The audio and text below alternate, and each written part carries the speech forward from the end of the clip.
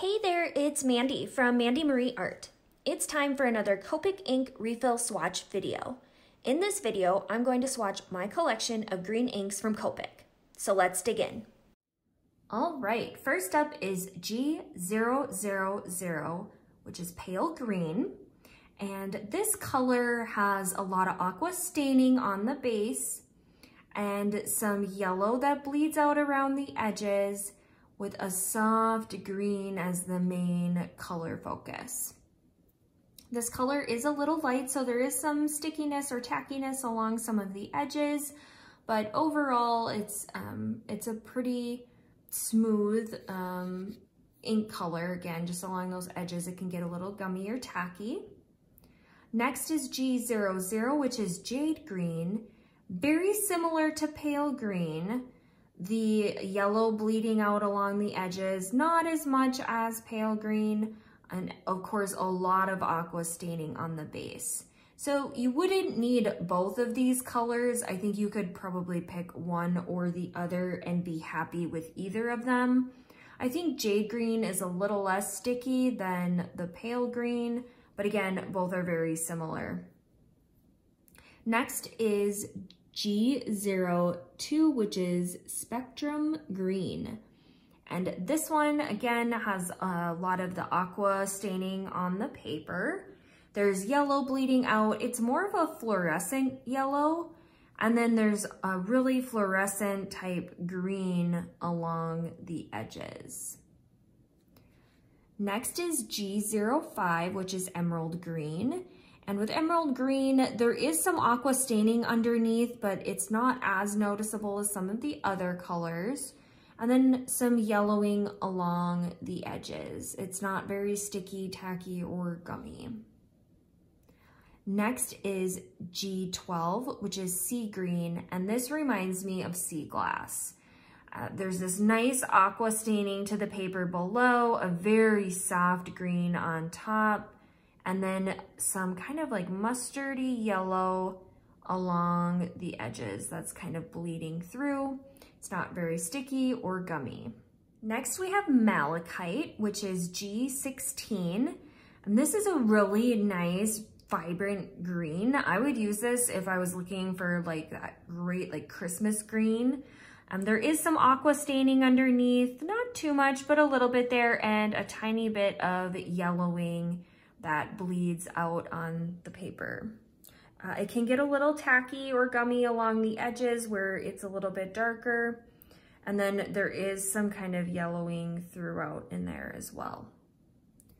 Next is G17, which is Forest Green. And similar to the Malachite G16, there's again some aqua staining, not as much yellow bleeding out, and then the green isn't as intense as G16. Next is G21, which is Lime Green. This color has some aqua staining on the base underneath. The green itself is kind of an olivey green, and then there's kind of like that darker, deeper mustard yellowing that's bleeding out. A little tacky and gummy along the edges, but not much. Next is G29, which is Pine Tree Green. I really like this. It definitely reminds me of like a blue spruce pine tree.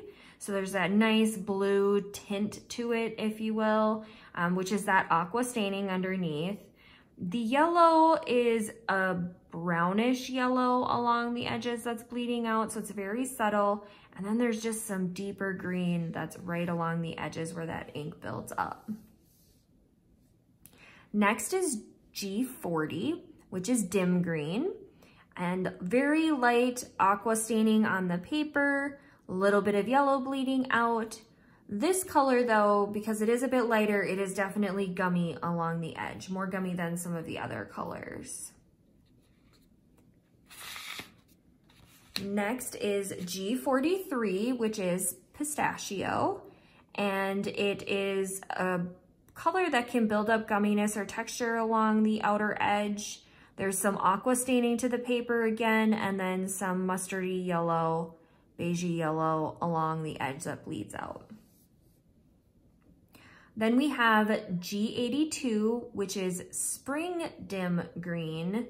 And again, aqua staining on the paper, a beigey yellow bleeds out. There's a little bit of brown even towards the edges. And then the main color being kind of that olivey green. Next is G85, which is Verdigris.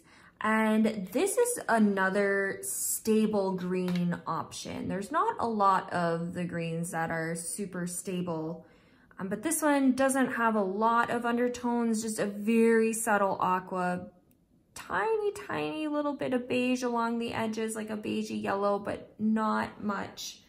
And of course, it makes sense that these greens are not stable because again, you're mixing blue and yellow together. So you're gonna have some subtleties that pop out.